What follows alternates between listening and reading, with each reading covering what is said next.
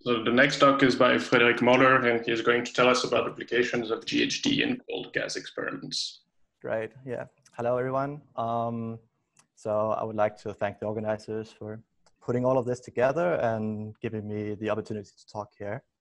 A lot of you might not know me because I'm pretty new in this whole hydrodynamic scene. But yeah, as the slide says, my name is Frederik, and I'm a PhD student in the atom tube group of Jörg Schmidtmeyer. And like over these past days, we've seen a lot of the interesting things that you can do with generalized hydrodynamics. And what really interests me is how we can take this and apply it to experimental settings. So I would like to start by just giving you a quick reminder of how we actually realize these 1D Bose gases in an experimental setting.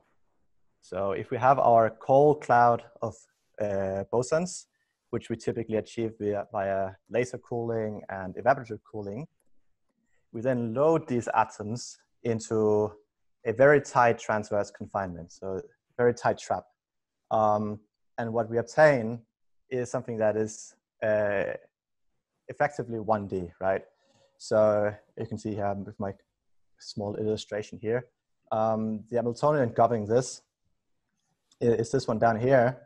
But if the level spacing in our transverse confinement is sufficiently large, such that it's bigger than all the other energy scales of the gas, such as the chemical potential and the thermal energy scale, then our gas is effectively one-dimensional. And we can just ignore this transverse potential, and we essentially end up with the Lieb-Lineker Hamiltonian. And now, as we all know, the Lieb-Lineker Hamiltonian is integrable, which means that we have some very interesting dynamics. This is most famously demonstrated in the quantum Newton's cradle. Here we have a 1D Bose gas, which is in a longitudinal confinement as well. And we impart two large opposite momenta on this cloud via Bragg-Pulse sequence. This causes the cloud to split apart into these two smaller clouds, which then climb up the sides of the longitudinal confinement, turn back, and collide again. And owing to integrability, these collisions can persist for hundreds of periods if experimental conditions are good. However, we have to also remind ourselves that real systems are only approximately integrable. There are plenty of sources of integrability breaking. We have heating and noise. Like if your potential, if your trap is not completely stable, which is like an optical lattice, and your beam is jittering a little bit, that can give excitations, that can give heating. We have atom losses that we just saw in the talk before, which is also a source of integrability breaking. And via this Boltzmann type collision integral. So we have the standard GHD propagation equation here on the left side, accounting for the 1D integrable dynamics.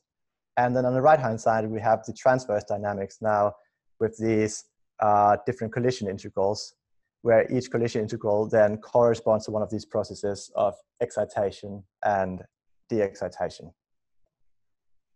And just to flash the collision integrals, so they look long and cumbersome, but they're actually rather easy to evolve. And what you will notice is that basically all of these quantities in here, all of them are already readily available from GHD. The only thing we have to include from outside is this one number, which is the length scale of our transverse trapping. As long as we know that, we can evaluate this using only quantities available from GHD. Now, you'll also notice the fermionic nature of the quasi-particles in the Lieb-Lineker model manifesting in this equation, since we have both quasi-particle densities and whole densities. And we also have this factor 1.5 here. It's sort of a heuristic factor we introduced since we have these two excitation channels and we're only really using one of them. We have added this factor of 1.5. Looking at numerical simulations, it didn't make sense having a 1 here. And after we added a half, everything made much more sense, essentially.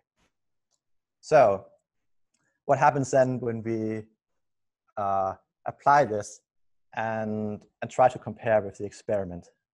So this is our results here. There's a lot of stuff going on, so I will just go through it row by row, essentially.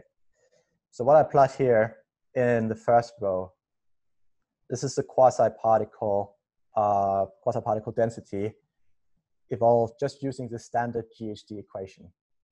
And as you'll see, the Bragg peaks are clearly visible initially, and they persist throughout the entire evolution, as we would expect sort of from integrability. Meanwhile, our extended model is here in the middle row. And in the first roughly 10, 12 periods of the cradle, the evolution looks very, very similar to what you're seeing for the standard GHD. But over time, you can see the second component manifesting, and the difference become very apparent, because through these the second excited state, we can now take atoms from the Bragg peaks with large opposite momenta, and then scatter them to different points in the phase space, essentially. And at the very end here, you can see you could sort of resolve features of the initial Bragg peaks, but then you have this big thermal background showing the onset of thermalization. Now we can compare this to the experiment, although it's not completely straightforward. So as was so nicely explained in the previous talk, if you have like a box of bosons, 1D, and you release the box, then you can say that the rapidities are like the asymptotic velocities. The problem here for our cradle is that the longitudinal confinement is actually coming from the beams creating the transverse confinement. Meaning, to release the atoms, we have to release everything. So these are not expanding in 1D anymore. They're expanding in 3 dimensions. And when you're expanding in 3 dimensions, you're actually, the asymptotic distribution is no longer the rapidity distribution, but the bosonic momentum distribution function. Now, luckily, we're sort of saved in the sense that when we're deep in the degenerate regime, we can use methods to estimate the momentum distribution from the rapidity distribution. And we do that to help fix the initial state of our simulation. Now, as we go towards the non-degenerate regime, the two distributions, rapidity distribution and momentum distribution, actually become more like increasingly similar. And in our gas, we also see this in the cradle. Owing to dephasing, the density drops in the cradle as atoms get distributed all over the phase space. And this drives us towards this non-degenerate regime. So if you look down here, in the final row of the figure, we are directly comparing the momentum distribution to the rapidity distribution. We see large differences initially, but as time goes on, we actually end up with some result showing an experimentally measured profile very clearly resembling our simulation result for our extended model. Now, to quantify this a bit further, we can also look at the variance of profiles over one period. This has the advantage of being a bit more insensitive to the whole momentum distribution versus rapidity distribution discussion. Though, nevertheless, we do see a large difference at time equals 0 between the experimental curve and the simulated curve. However, as time goes on, after roughly 20 periods or so of the cradle, we start to observe a really good agreement between our extended model and the experiment. While if you look at just standard GHD, it follows the same sort of trajectory as our extended model initially, but then they depart after, since again, the variance doesn't change here, simply because we keep just having our Bragg peaks throughout the evolution. Another very interesting thing is what you can see down in the inset here. We plot this excitation probability. And what you will notice is it's rather small. It only goes up to around 3%. And these simulations and experiment was carried out for 80 atoms in a tube. So this means that 3% of the 80 atoms, what that is, like 2 atoms. So 2 atoms in total in the transverse excited state is able to make such a massive difference in the dynamics over time.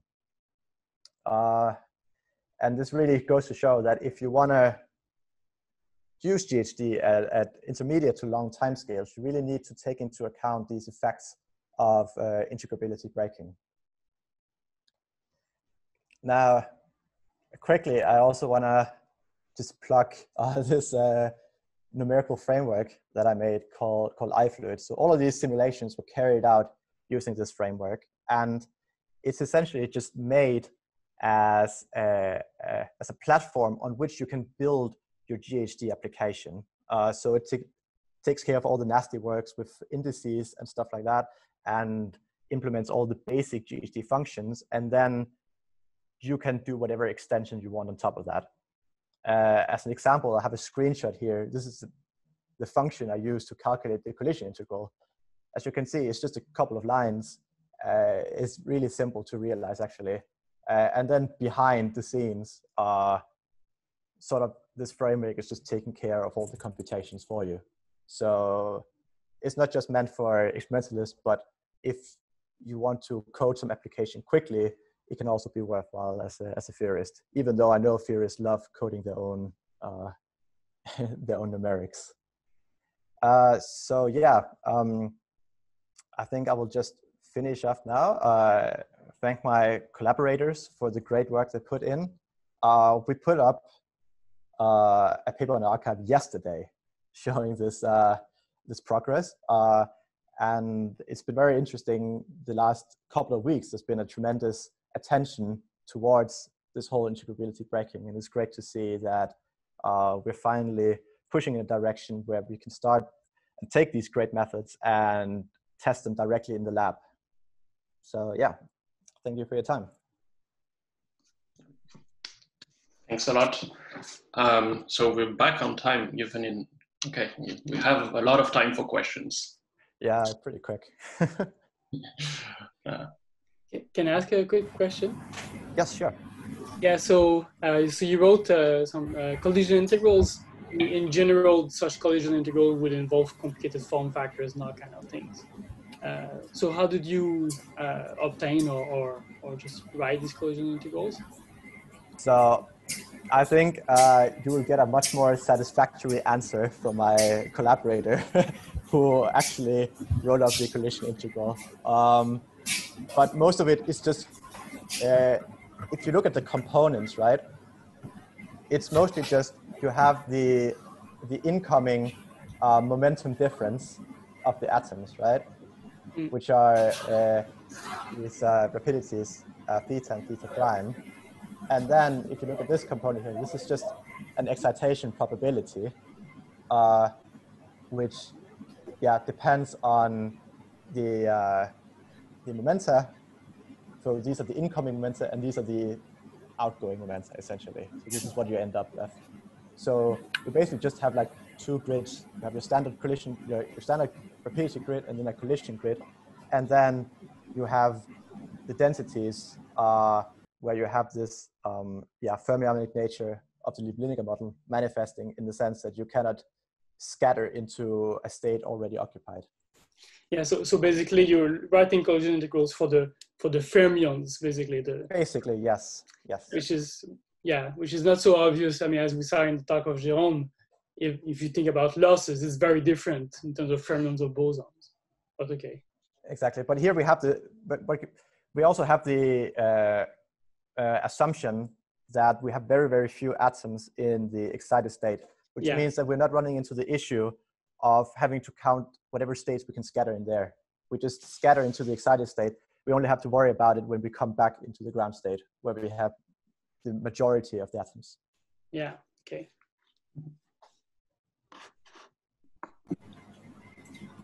Yes, may I ask a question? Yes, please. Yes, you mentioned. So I'm not sure I did understand at the end when you compare theory with experiments. So you compare rapidity distribution to measured momentum distribution. Exactly. So I know. Because you mentioned also, you said for degenerate gases, there is a way to compute momentum distribution from rapidity distribution. What are you thinking about? So we are using, so we have developed this scheme to sort of estimate it using, I think it's TANS contact and stuff like that. It's also one of my collaborators who've been working on that. We use it mainly to fix the initial state, because once the whole evolution starts and the peaks start mixing, it gets a lot harder. But it's a combination of fitting thermal states and then this TANS contact. Well, okay. But what is for sure is that finally you compare rapidity distribution to momentum distribution at the end. Yes. Yeah, exactly. Okay. So, so we're not fully non-degenerate in the end. So it's still, it's more of a qualitative comparison than a direct comparison. But still, we see good agreement, and we know that although we're not quite non-degenerate after 60 periods, we're close to. So this this comparison does make sense. And I would say for the extended model, it gives sort of, so I mean, within the cradle, the atoms are evolving according to the rapidities, right? So, so still this extended model sort of gives you a view, an insight of what is happening inside the cradle. Now, I would say, of course, it would be very advantageous if we could compare directly a measured rapidity distribution to our simulation. Unfortunately, this data is relatively old, and the experiment was constructed before this was a concern. So if we could go back now and we could change the experiment, we would build it in such a way that we would measure the rapidity distribution directly instead of having to rely on this comparison between two different quantities, essentially. Yes, and so here you said that your gas are actually trapped in an optical lattice. Yes, yes, it is. So it's not the atom chip setup? Or? No, this is not the atom chip experiment. This is a readily tuned optical lattice, which is why. So it's so you have these two counter propagating beams meeting, and this gives you an array of 1D tubes, and the harmonic confinement, which is actually slightly anharmonic here, comes from simply the profile, the intensity profile of the beam, which is Gaussian.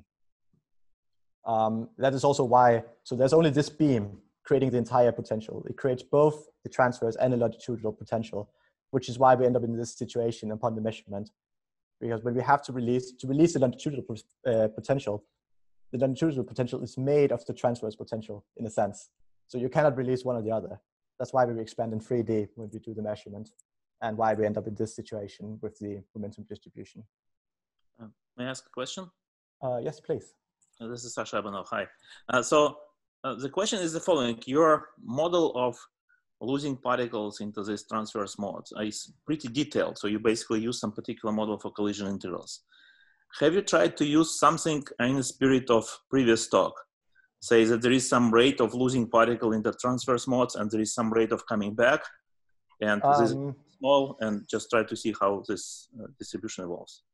No, we have not tried that, but it would be very interesting. One thing to note though is, I mean, of course you have to also construct it in a way where you can simulate it numerically, right? Because if you look at our timescales, these are pretty long simulations. We're simulating up to 60 periods of the cradle. So sorry, at what least to say is that you basically could have used something like Jerome's solution given in the previous talk to simulate GHD. I mean, it would be very, very interesting to try and see what would come out of that. But I mean, he mentioned himself that the calculation was very cumbersome, right? Whereas this calculation that I'm showing here, this is like 3 hours on my laptop. So it's also about making it useful in the sense like you can actually, if comparing to the experiment, it's tricky because often you have to trying to fix the initial state can be really difficult in GHD, especially when you just have a measurement of a momentum distribution. We don't even know how it looks in real space. So trying to fix the initial state, trying to get the right temperature and all that stuff, it requires multiple runs just to mark down where is our parameters. Like, are we in like a regime where we're extra sensitive to perturbation in parameters, or are we in a stable regime where we are confident in our simulations? And if you had to run multiple day simulations every single time for every parameter, I mean, it would be a very, very long project in the end. So it's also about the applicability of the model. Thank you. Yes, if I can comment about this, I do not expect our result to apply here because for you do not couple. I do not expect to be able to simulate with a Lindblad equation, with a Markovian process, because here when you consider just a collision with two initial atoms, there is only one possible final state. If you have to conserve a momentum, you put one atom, and then I would not describe this as a Markovian process. Okay. I mean, we are also observing relatively low atom losses in the experiment. So on this time scale, I think it's up to 5% atom loss. But also, as I shown, we only have 3% in the excited state, and it makes a big difference. So I don't know if a 5% atom loss would also have additional influence. You can see, for example, here, if you look down at the very bottom right figure, you see our tails are a bit more pronounced. Whether this is due to the whole momentum distribution versus rapidity distribution, or in general, we also observe that we thermalize a little bit quicker compared to the experiment. And this could be due to just processes that we're not modeling here, like losses or taking into account small contributions from the first excited state. There are so many different things going on in this experiment. And we have just taken the thing that we believe is a prime driver of thermalization and explored that.